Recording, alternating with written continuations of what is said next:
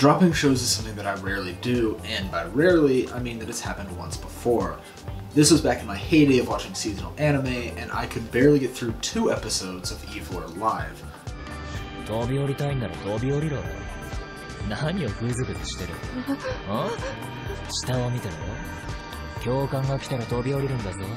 But I'm tired of watching bad anime, and I don't have enough time to finish everything that I watch.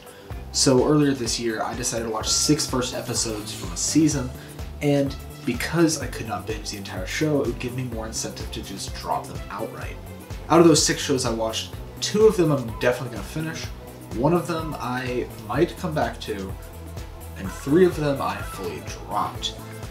And out of these 3 that I dropped, only 1 of them truly surprised me. So honestly, I only watched Isekai Quartet because I wanted to see a train wreck, and I was kind of hoping it would be an enjoyable one, but it wasn't. Senko-san honestly scared me when I found out that it wasn't a 15-minute short and instead was a full-length 22-minute show. It really should have been cut down, and it felt like a lot of the time was wasted. However, we never learn. That one really surprised me. So I started reading the manga in March, and I'd really been interested for a while.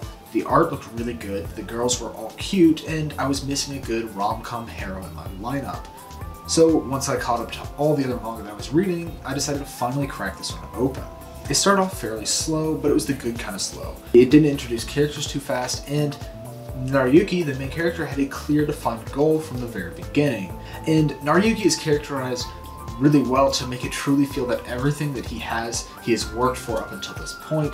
Ogata and Furuhashi were also introduced fantastically in the manga. Taishi Tsutsui, the mangaka, introduced them in such a way that they really did feel like geniuses and that they really didn't know how to learn because they've never had to do that before. And all of it felt so solid and real that you couldn't help but fall in love with the characters. However, this is where the anime falls short. The anime cuts 2 crucial parts to Ogata's introduction, which makes it fall flat and rids it of some of the realistic characterization that she has. The crazy thing is, her introduction to the manga is only 3.5 pages, and in the anime it's 45 seconds. Originally, the teacher asks who can solve the problem on the board, and when Naruyuki gives his declaration to be the first to the board, Ogata immediately stands up and shows just how smart she is. It gives us an inkling that Naruyuki can never compare to this genius. In the anime, it feels like she was called on by the teacher to answer the problem because she starts at the board in the front of the class, which sends the message that she's reliable. This feeling doesn't follow through though, because when she's asked why she didn't show her work, she answers with a simple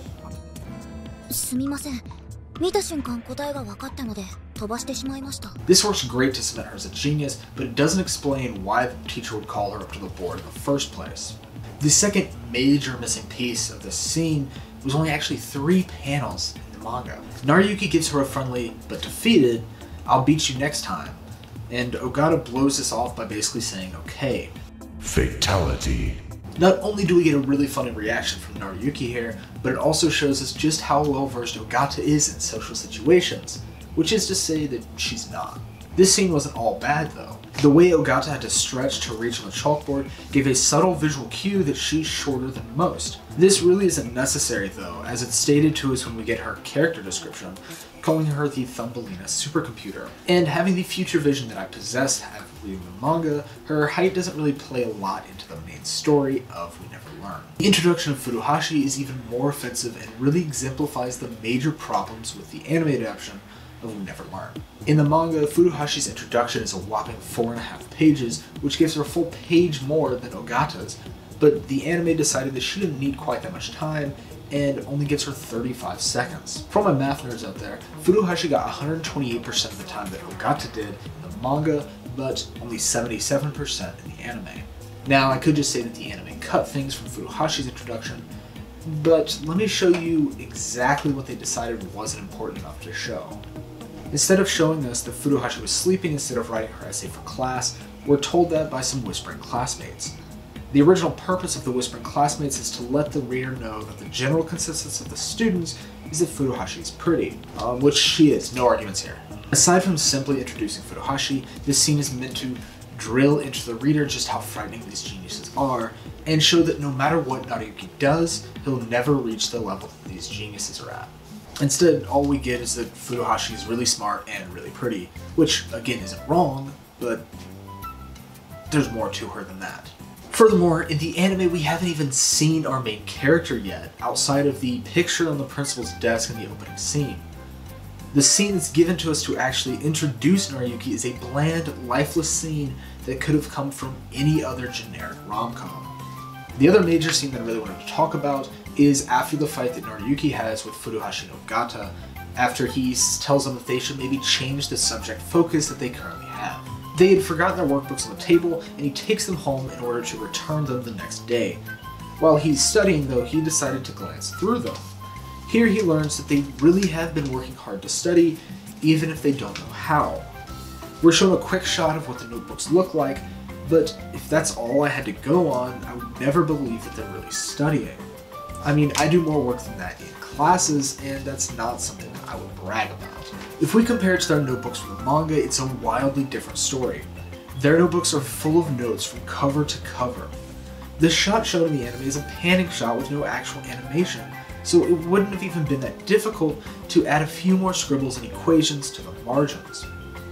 Now these are just like the major things that stuck out to me when I was watching the first episode of We Never Learn, and made me realize that I didn't want to watch the rest of this adaptation. However, they're not the only things that bothered me. Warning, the rest of this video will feature personal preferences from the Seaweed ambassador. The bright color palette of the show was extremely distracting. Specifically, the hair colors didn't fit the characters' personalities at all.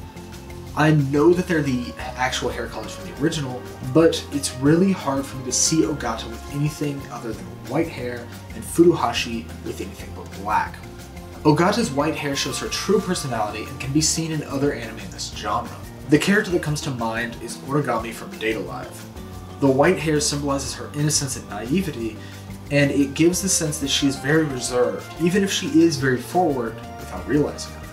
It also gives away the fact that she's not very good in social situations, because white hair is very rare for someone of her age, and it makes her stand out from the crowd, just like Ogata does. Furuhashi's black hair is the exact opposite.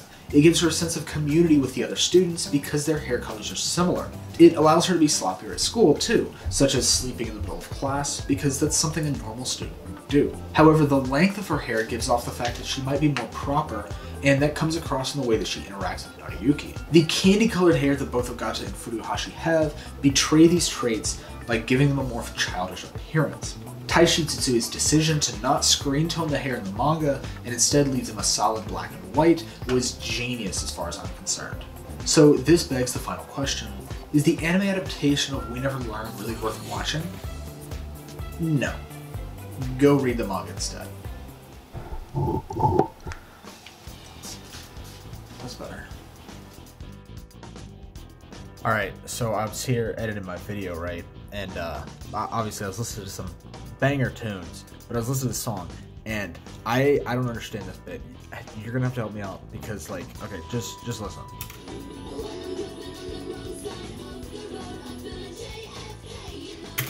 Bro, does she think that she's gonna be shot if she's driving in America?